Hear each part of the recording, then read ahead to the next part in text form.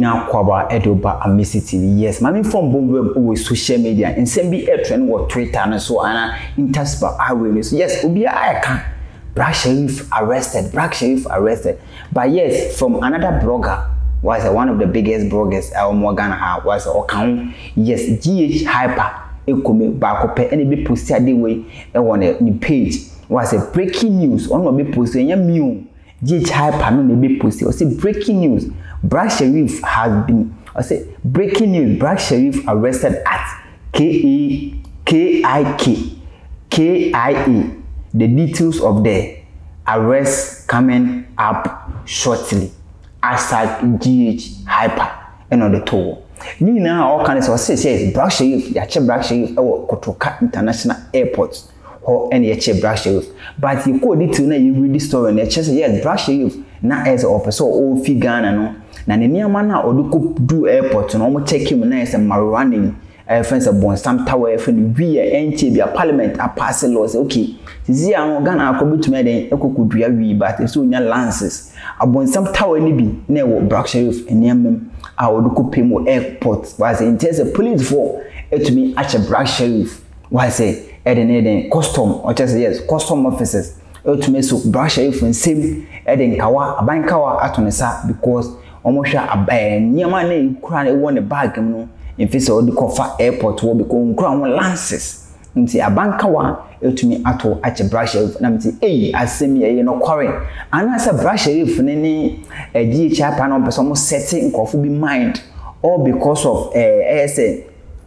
Black Sherif ebe dropping the new latest project into person they no back album no and answer the new track of person drop no and who no person we dey ntia akokofa this story e dey abre anana me say da bi na me nyanto bo ase na me come details but allegedly anasa allegedly yes into GH Hyper na san be post biem e wono ani page biem say yes just wait for Black Sherif or his manager to discuss the arrest I said I will upload the short video very soon.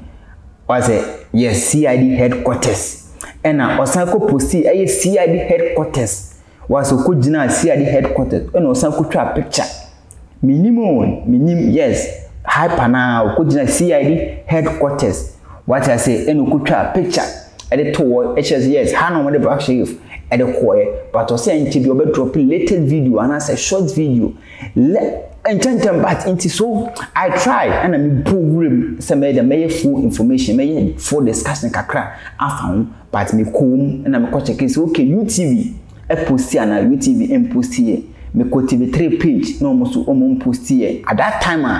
me fan say at that time na about 10 p.m. news nefias security na TV3 and post here UTV and post here those big platform ni na post here by 12 o'clock midnight I mean no kasesi see and first video drop here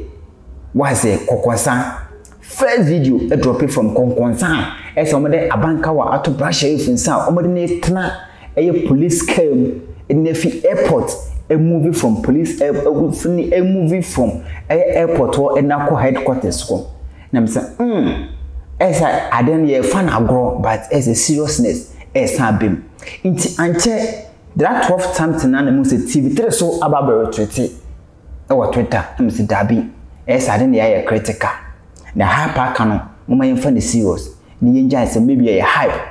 inti reason why konkonsa program say dabi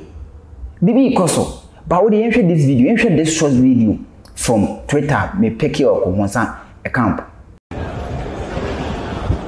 Usha Black Sherif and a military man a jan in China or many custom officers and so any check anymore the year bona bombo and alcohol because ya kase enemy are sometimes artists no BB to circulate the social media so benya fame be because one person will drop your new bang and also will drop your mini hippie but to me still konkonsa drop it this video I got this video from konkonsa kasa tag and a daso and Sanka will never sit and talk about this video because when they started I wanted to not believe sure or something like that because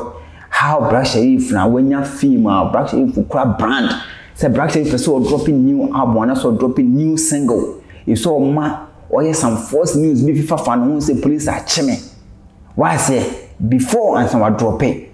And to you know what you have on over to my drop comment section. I say who believe in your mechanism you true. Say brush if your channel. And I say maybe the latest single episode the Bible thing and it's no more generated this heat ADHD. And I say a true so or the marana I find bon sometime we be Ekupimu airport and into the channel na say maybe abon and I say the single nunti and omo the day na I don't know. By DH Chapa the brand no to the brand or one was it I don't think say on to be to me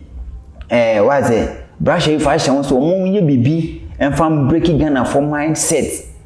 was it and the only one thing I trusted to believe on nkansah so be posted the video and also the tag DH and send the tag boom I'll post it on Twitter and say yes okay that means bibi yakoso.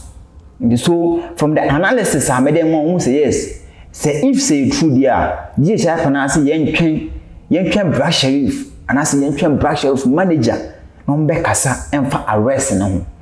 Ba minim time brush Sherif the manager and I say brush Sherif na kasa ba be kasa because nipa see ano your modernity came on modernity ko dey da be no ba be kasa say okay o say na ba ye enunti and a police for so me because na me twem airport na me hye and I say me kwa wi legum bag and alarm bro ye and I dey me call ye